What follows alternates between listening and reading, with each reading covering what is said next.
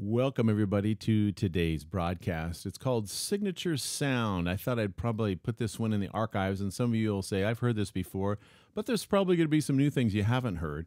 But I want to put this in the archives just for those that are not familiar with who I am and are going to watch this for the first time.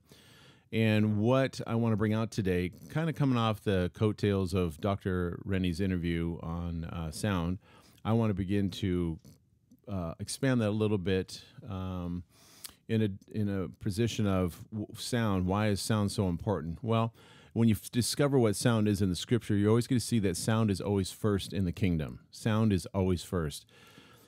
You'll see it in Genesis how God began to create. God creates by the utterance of His voice, because this kingdom is based on utterance. I'll say that again. This kingdom is based on utterance. If you want to see something, you have to say something. So in the beginning, God created the heavens and the earth, right? But then He said, let there be. So there's sound first and then light. That which was to me made manifest was following a sound. So whether it's in Genesis and the creation, whether it's Elijah listening for the sound of rain, he goes, I hear the sound of the abundance of rain. And so, which is a powerful testimony of itself on how do you train your ear to hear that? How do you create clouds when you do hear a sound? How do you do that? Then I'm going to stay in this lane for a second. David wanted to know, how do I take the enemy? And God says, listen for the sound and the rustling of the mulberry trees there. And then you have the day of Pentecost, sound. Sound is something that is constantly a signature in the kingdom. So hear me carefully on this. A lot of people right now are praying for pain relief because of the global situation. Have you ever considered that God's not so much interested in you crying out from pain more than He is interested in you seeking this new beginnings of God on the earth that has never been sought out or seen before? Meaning, it's not that He doesn't hear your cry. It's not that we want to not only be relieved from pain, but I think the greater, higher thing here is, don't be seeking out something just to be relieved from pain more than the new sound that needs to be released in order to release the new value of what God wants to bring to the earth. Dr. Pfizer taught me that years ago. I think it was in one of his teachings, his writings or something. It's always stuck with me, because a lot of people pray out of pain to get relief. Very few seek the new beginnings of God and try to stay with that in a sound position in order to release or open up the vault of what God has for this time, this age. So when you begin to kind of unlock this all, it's really a powerful thing to understand, and I really wanted to get this out there. So, there's some things that are out there that we have some, looks like insurmountable things that are coming against us. However, you've heard me say this also. If you want to know who you are in the Spirit, you can measure yourself, how great you are in the Spirit, by the size of the adversary that you're facing. If you want to know how tall or how big you are in the Spirit, measure the opponent that's against you. David went against Goliath. When David went against Goliath, guess what happened? He got a check on the size of stature of who he was in the spirit realm, because he had a giant in front of him, and he knew that he was bigger than what was in front of him, but it's also a measuring stick to see how big you are in the spirit realm. So the bigger the problem is, that the answer is bigger in you. So when you begin to kind of look at that, you're just going, yeah, that's a good way to look at that. Another way to measure yourself. Anyway, that being said, I've said this earlier. I said we are a kingdom that is based on what we say is what's going to be seen. And God modeled that, Jesus modeled that, and you have to get to this point where you can say this: I am the said of God.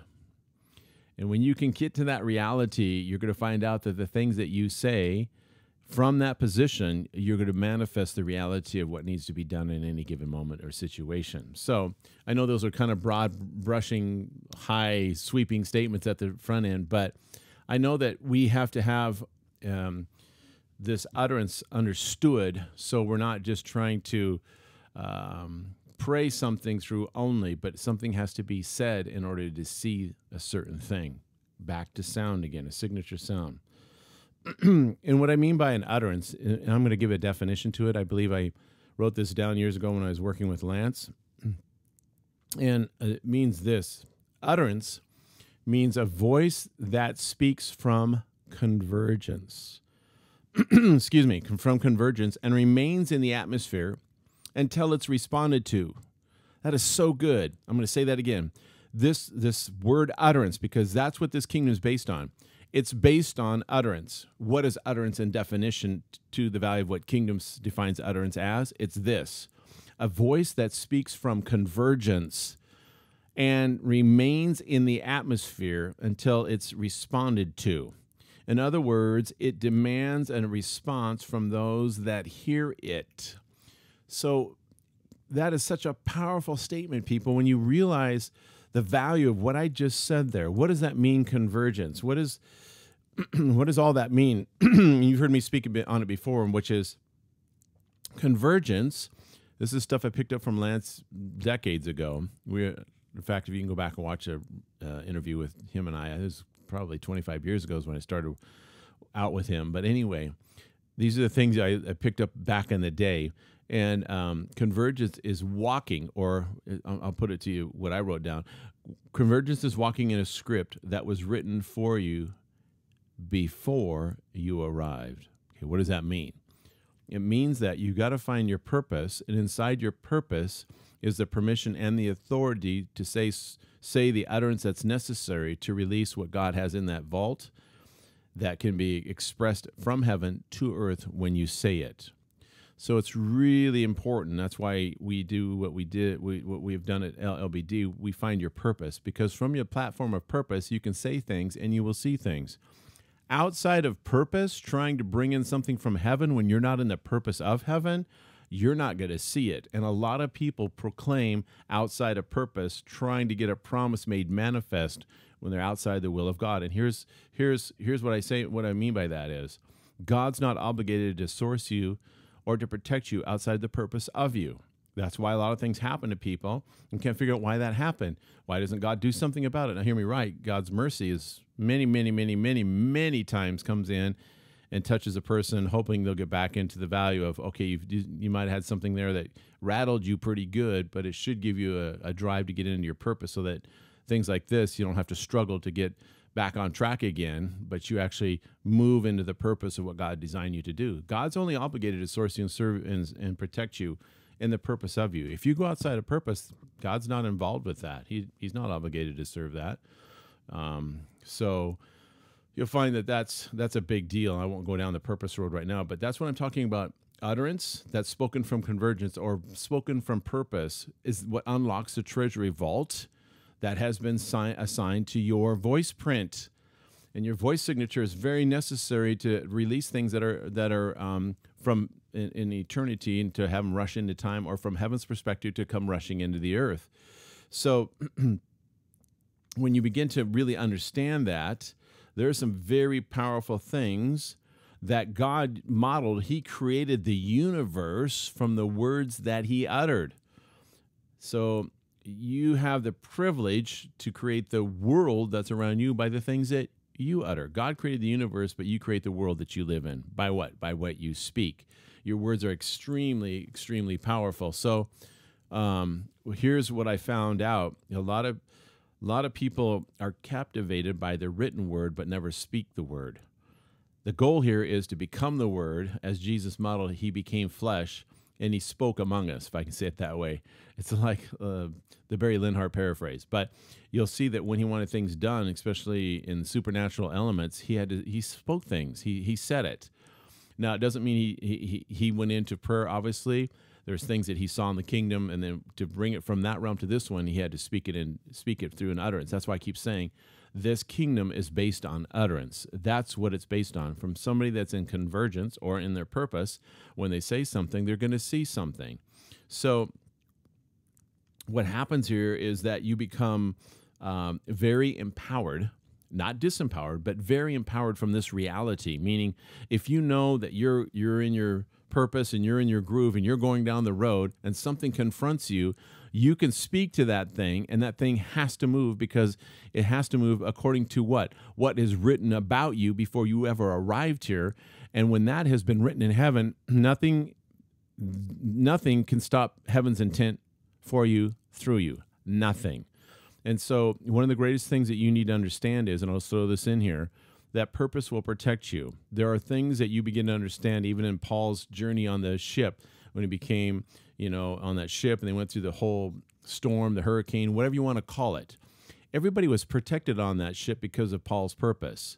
And what you realize is that when God has initiated purpose for you before you arrived, you step into that through convergence, or this thing called convergence. You step into your purpose. God is now going to complete his word through you because God's word cannot lie. It's going to come to pass when you're in the value of walking out that word. So there's powerful, powerful things that are very elementary, fundamental in the kingdom that you need to understand. You need to say something. There's a signature sound that's coming out. I mean, I'm saying this to just kind of bring it into you now. There are things that you must say in order to release the heaven that's above you, to release it to the earth around you. Your signature sound is necessary. And a lot of times we kind of toy around. Well, should I say something? I prayed about it. Okay, you prayed about it. Great. Now, what out of that prayer can you say to the realm around you? Because, again, this kingdom is based on utterance. Can you say in order to have it manifest in front of you? So it's a very, very powerful thing. I brought this quote in years ago also. I think it was from Lance. It says, the signature sound is the authentic you, not the woe's me, you, hey, this circumstance is greater than me, you, that whole thing. The signature sound is the authentic you uttering a sound that causes the unseen vaults to release its treasure and marshal invisible forces to your cause. Invisible forces, angelic realms, things that come into attention because when you say the things that God wrote about you from the value of the written book from heaven, then they know as much as that book is in heaven, when you align yourself with it, they actually hear your voice as if God was saying it himself. Angels don't follow humans. Angels follow God's voice. Please understand that. There's no such thing as an angel following you around at your bidding and you could say something and it's going to go. It doesn't work that way. Otherwise, if that was true, man, I'd have angels taking care of a lot of things around, mowing my yard, painting the house, taking care of bills, going to the bank for me, getting money. It doesn't work that way. The angels hearken to his voice. And your voice is a signature of his voice when you're in the power of your purpose and when you're in that thing as far as what we call purpose and you speak from that platform, angels will take heed to that. And, of course, the purpose and the assignments that come to you through the purposes is when angels go to work for you, marshaling invisible forces. So what happens is you begin to kind of go through these processes of this signature sound, and I have to say it this way. I've said this before. You have to show up in the sound of your voice so that God can show off. I'll say it again. You have to show up in the power of who you are in order for God to show up. The sound of your voice means that you're showing up for God to show off. So when you begin to get that thing kind of, hopefully I'm starting to cultivate something inside of you at the moment. There are things that I know that in Scripture, I think it's in Psalms 103. Here, I'm going to turn to the Scripture here for a minute. Psalm 103, verse 20. Let's see what's that here. Verse 20. Psalms 103. Bless the Lord, you his angels, who excel in strength, who do his word. Not your word, his word. So important to understand that. Heeding the voice, there you go, of his word. And when you begin to really have that kind of percolating inside of you, you realize, oh my gosh, angels don't, they take heed to the value of what word God had defined you as before you arrived. That's a powerful thing to think about right there, because we're all an utterance. We are all words. How do I know that? Well, is back in the day, I think it was, gosh, maybe it's clear back in the beginning of '06, '07, somewhere. Anyway, I remember Dr. Pfizer saying this. He was talking about words, and we started off in God's mouth. That's how we started, because he said, let us make man in our likeness and our image. Stop right there. Let us make man. So he's uttering, and see, when God's word is so powerful, the minute you say, let us make man, words are rolling around. Words are rolling around in his mouth. You were rolling around in God's mouth. That's why he could breathe into the soil and the word became alive, just like the word became flesh. Now listen to me very carefully. I want to bring out a point here, and that is this. Because we were God's word in his mouth, breathed in the soil, out came Adam, which means the male and the female, meaning when Adam came first, obviously the female was in him. But that being said, very powerfully, you have to understand, when the woman took of the knowledge of good and evil, and the man took of it also, they broke his word. They broke his word. They broke his word. Meaning, he said, don't eat of this tree of the knowledge of good and of evil. The day that you eat of it, you're going to do what? Die. They died right there in the tomb, or in the garden. An unseen tomb came on, bam, it's over. So it's fascinating to me that God sees them as word. How do I know that? Because they broke the word at a tree. That's where they broke the word. God gave them a word, and they broke that word. That's what happened. So then you find out God sees us as a word, so therefore he had to send a word, and the word became flesh, and he was broken on a tree for the redemption of the word that was broken back at the tree with the original two in the garden, named man, or Adam, and the woman. So words are very important to God. He actually sees us as a living word. That's what he sees us. The enemy is out to seek to rechange the definition of you, so that when you speak it, the unseen realm goes, I don't know what you're talking about. But see, when you've been defined and gone through the processes of the definition of you, you'll find yourself that when you say words, things will become to manifest, because to the unseen realm, it sees you as if God himself was talking. If he's the vine and you're the branch, the unseen realm doesn't see the difference between the vine and the branch. It just sees the power of who God is. That's what he sees. So it's very powerful to get that signature sound of you in the value of moving in the purpose of you, of what God has designed for you, and then say something from that platform. Gosh, I don't know how many hours I've spent through the years, decades, people, decades. But you find out that you pray a lot and you never saw hardly anything, because what I realized was, and the part of the kingdom is there's kings here, kings, and he's the King of Kings and the Lord of Lords. Well, kings say something if they want to see something. And I need to have that reminder given out to you so that you understand God actually sees you as a king also. So it's very powerful when this all ties together. If you're seen as a king, then it requires a king to make something law. And in order for the king to make something law, you have to say something. So I hope you guys get this reality of what I'm trying to get across to you. But I want to bring something else with you. If I can say this, I'll probably get comments on this one. But this has been my observation. We have actually, in American Christianity, we have been more captivated by his written word than giving ourselves permission to be a living word.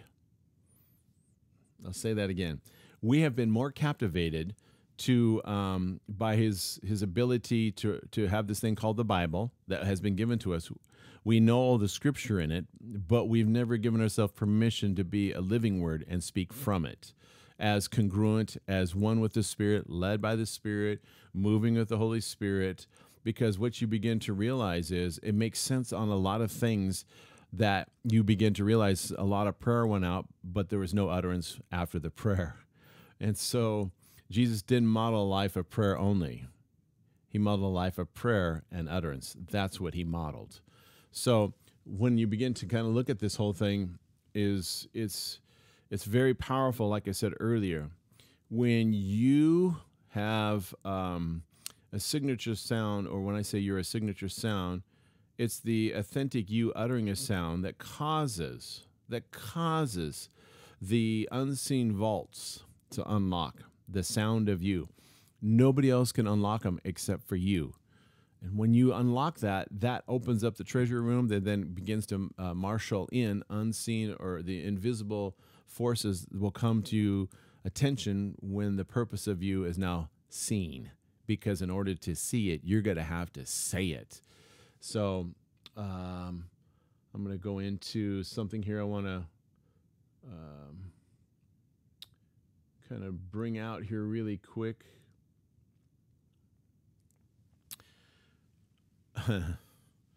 See, God always allows us to be as he is. He said, therefore, be imitators. So what happens is a religion will train us on how to have our words not believe us. I'll say it again. Religion has trained us on having our words not believe us. But I said this before. I'm going to say it this way a little differently so I can get this thought across. When you speak God's word, here's reality, people. When you speak God's word, what happens is, this is really good. Better write this down. Pay attention to this. When you speak God's word, what happens is that your word leaves, God's word leaves your mouth. Okay, this is the beauty of him being the branch, or him being the vine and you being the branch. If you understand that reality, that means everything in that paradigm of a vine and a branch, everything is supplied from the vine. And when you rest in that, that means you cry out for nothing.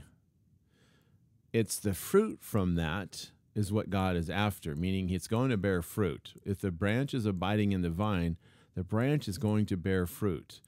Now listen to me very carefully. When you speak God's word, if you're actually in the position, you're congruent in your purpose, you are abiding in the vine, Jesus' prayer is being answered when he said, make them one as we are one. You start seeing that whole picture of what he was going after. What is he doing there? What is he saying? What's the end game that Jesus is looking for when he has that different prayer, not only in John 17, but the vine and the branch? What's he after? Here's what he's after. Speaking God's word, or speaking God's purpose, or a word about your purpose leaving your mouth. What happens is that when that word leaves your mouth, if you're using God's word, the word turns around and looks at you.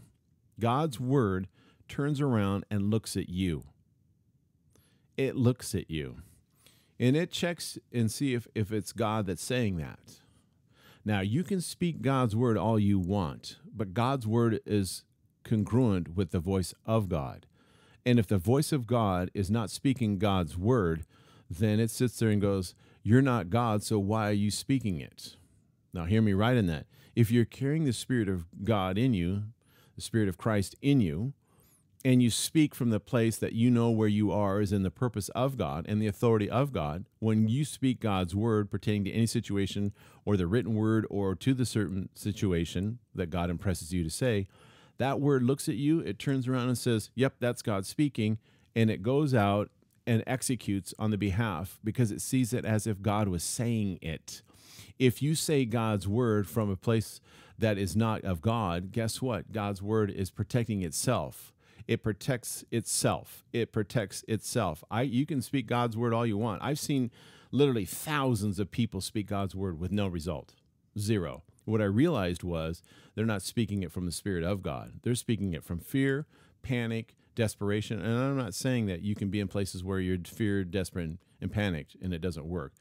But I have very few incidences where I've actually seen somebody speak the word and it pops. What I found out is that they were in the value of being, it's okay to be the branch that's abiding in the vine, not a stick laying on the ground crying out a scripture that you're not even abiding. You look like God, but you're not abiding in it. So in desperation, you cry out and you speak God's word, and God's going, that's an image, but you're not connected to me.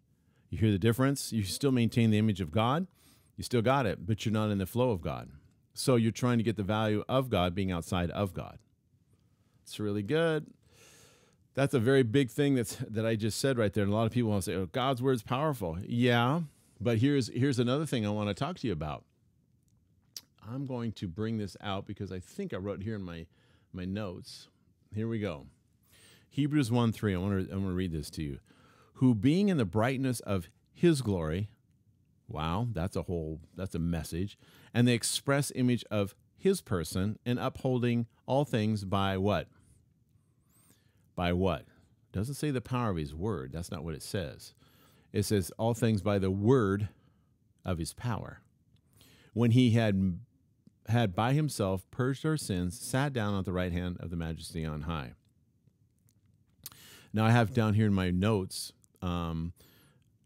somebody had written this down, but I put it in here. It says, I'm intrigued by the phrase, the word of his power. The power of his word implies that God's spoken or written word contains power in and of itself, and that while the source of the power is God. However, the word of his power suggests God's power is the central thing, and the word's sole purpose is to express the character of a God who is all powerful. Gosh, I'm gonna say that again, and that is so good because at least I was taught it's the power of his word. It's the power of his word. That's not what it says. The scripture doesn't say that. I'm going to say it again. Hebrews 1:3. It says, and upholding all things by the word of his power. All words point to his power. I'm going to read it again.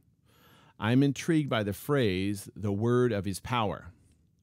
Now, the power of his word, which is a Christian cliche that I've heard for years, implies that God's spoken or written word contains power in and of itself, and that while the source of the power is God.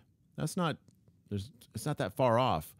However, according to Scripture, it says the word of his power suggests God's power is the central thing. And the word's sole purpose is to express the character of a God who is all-powerful. Let me keep reading. God retains the power, and the word is nothing more or less than a window into that reality. Gosh, did you guys just catch that? I'm going to say it again. God himself retains the power, and the word is nothing more or less than a window. It's a window into the reality where we have shown what we have showed. We have showcased the window when we should have been showing off his power. That is a loaded statement, people. So let's go through that one more time. God retains the power, and the word is nothing more or less than a window into that reality. We have showcased the window, which is the word, when we should have been showing off his power. For thine is the kingdom, the what? The power and the glory. And how long is it for? Forever. Kingdom, power, and the power of that statement right there. I remember when I found this statement, I put it in my notes. I go, there it is. We keep showcasing the window, but we don't have the demonstration of who we're representing by the word that we said, because we have it focused on the word, not on the power of who God is. That's why we have this thing that's so rattling to a lot of people that are so frustrated because they speak God's word and they can't see the power, because they've never tapped into the power and allowed the word be the window for the showcasing and the demonstration of that power. We think speaking the word, hear me right on this now, speaking the word, yes, is absolutely necessary to create the window for power to go through. I would have to say his word is the conduit for his power. But when you just go from it's the power of his word, it focuses on a word, but where's the power coming from? Yeah, you got to follow that, because the scripture is very clear. Hebrews 1:3 again. It says, who being in the brightness of his glory and the express image of his person, and upholding all things by the what? The word of his power. That means all words point to his power. Therefore, the word becomes a window to which power flows through. Now, you might say I'm splitting hairs. I'm not. Those are monumental things to understand, because if you want to know the difference between somebody that knows the word, Satan knows the word. So if he knows the word, and I can guarantee Satan knows the word better than anybody probably on this planet, bar none. Nobody can sit there and argue with him on Scripture. The problem is he's not associating it with power. He's trying to use a conflict of the word against the word with somebody that has a word with no power. See, it's woo. Let me keep going on with these notes if I can. Can I do that? Make you think. You guys might write on this one. I don't know, but I discovered this years ago, and I'm going, there it is. There's been times I'm just going so frustrated. How can you keep selling God's word with no demonstration of power and say it's God?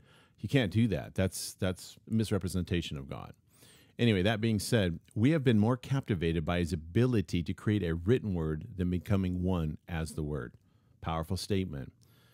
I long to encounter God when I read the Bible, having heard the word of his power, that I must push through the text to the very heart of Jesus. May God move me beyond the threshold of his word into the living space of his existence and his power, beyond the safe shoreline of his written truth and into the limitless depths of his immeasurable power. Wow, that's like, I can just shut it off right there. You read that and listen to that over and over again. I'm going to say it again. I long to encounter God when I read the Bible, having heard the word of his power, not the power of his word, but the word of his power. I must push through the text to the very heart, to the heart, not the mind. People quote scripture up here, it doesn't change anything. I must push through the text to the very heart of Jesus. May God move us beyond the threshold of his word and into the living space of his existence, beyond the safe shoreline of his written truth and into the limitless depths of his immeasurable power. That, people, answered a lot of things for me personally, trying to put framework or words or definition. I don't know how many times we've done things. Maybe I'm the only one on earth, but you do stuff and it doesn't come to fruition.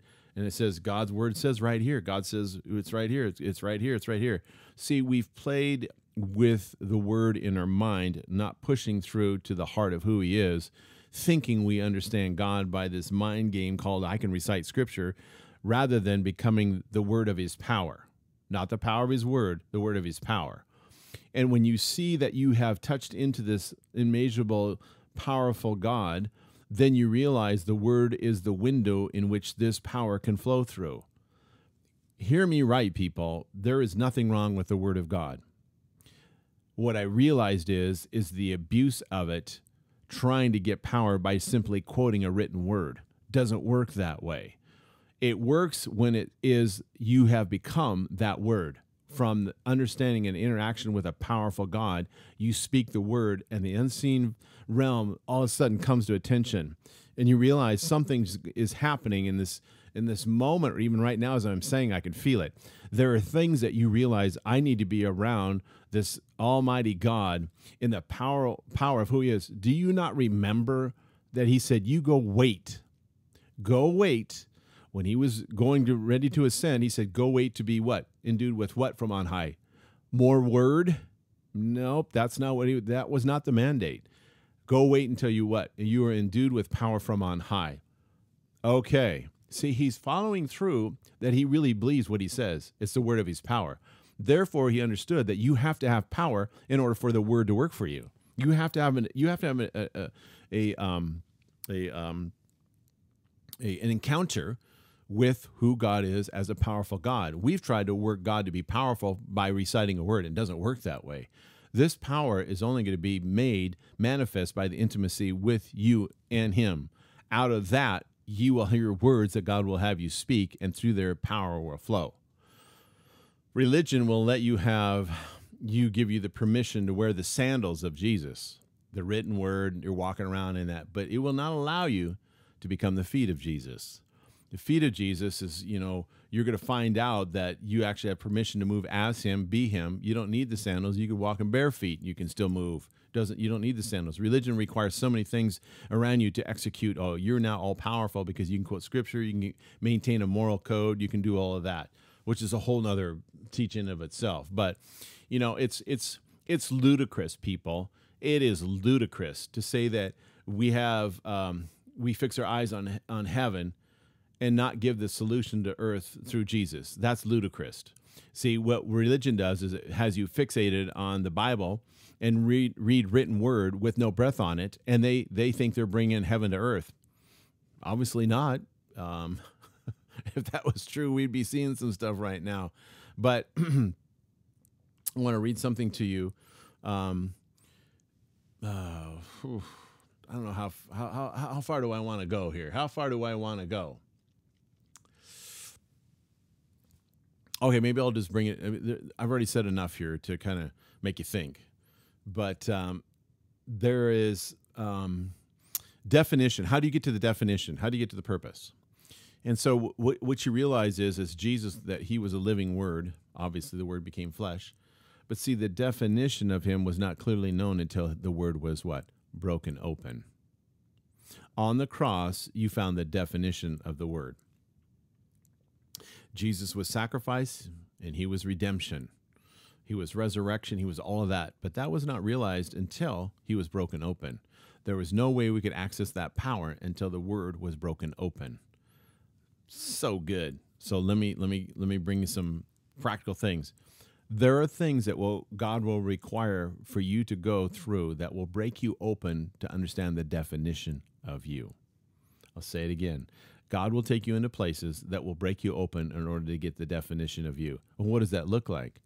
Everybody, it's different. It's different for everybody. There's no set, if you just go through this machine called broken open, you'll be great. You get on the other side. No, it's different for everybody. So, there are things that you begin to realize. Let me just start putting a bow on this. Frustration is born when you say the word and you don't experience the power of what you just said. That's where frustration comes from. It's when you utter a word and you don't experience the power of what you just said or the definition of the word, whatever it is. And this is the thing that I'm saying right now, people. I believe I'm not trying to. I've shifted on this whole value of what's going on. I'm clear up. I'm with Dr. Rennie. I'm with Dr. Bob. I'm with all the people that are going to position themselves into not only the power of God, but also known as the glory of God. That's why I have been so adamant about we need to unlock this new beginning that God wants to do on this earth. Not to look for give us relief from this pain. The byproduct of being in the glory of God, you're going to be relieved from the pain. But your motive, your intent is not to get relief from the pain. It's how do you usher in the new beginnings of God. And like I said, Dr. Pfizer taught me that years ago, and I go, man, that's a huge key right there. Put that on your key ring and never lose that key, because it's not about trying to get rid of the pain that's upon the people. It's about discovering the new thing that God is doing on the earth and find out where's God's new beginning at. And, for the day of Pentecost and starting a new thing, it wasn't, the disciples they were griping about him not, hey, are you not going to come back and aren't you staying around to rule Israel? What's going on here? You're leaving. So they had a situation in their mind. This is going to be painful being under this governance. That Jesus said, that's not what this is about. This is about the word of my power. So inside of you being a signature sound, you're going to find yourself that God will take you through processes that will break you open so the definition is clear. And we can talk about that in some other video.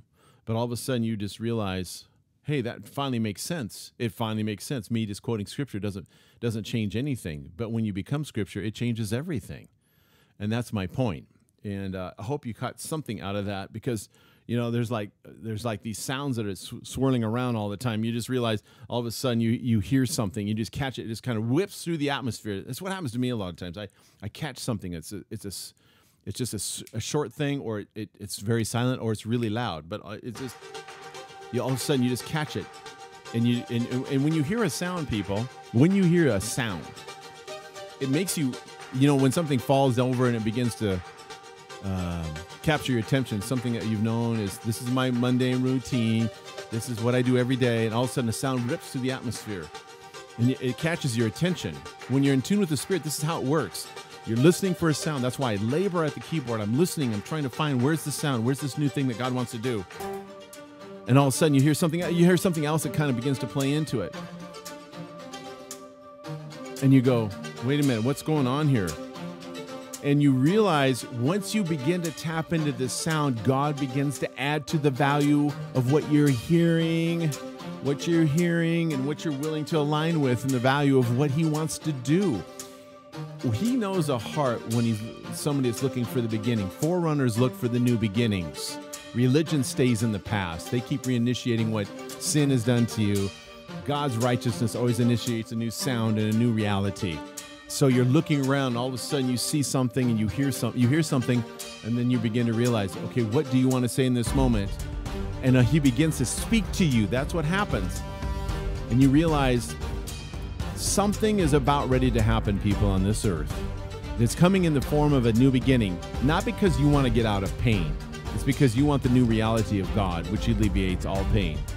Hear me right in that. I'm not belittling pain. I'm not belittling the evil that's on the earth. But I am putting first what? The word of his power. Because somewhere along this line, we're going to find out the reality of what God wants to do and bringing the goodness of himself through you. I hope you guys got something out of that. We will all see you soon.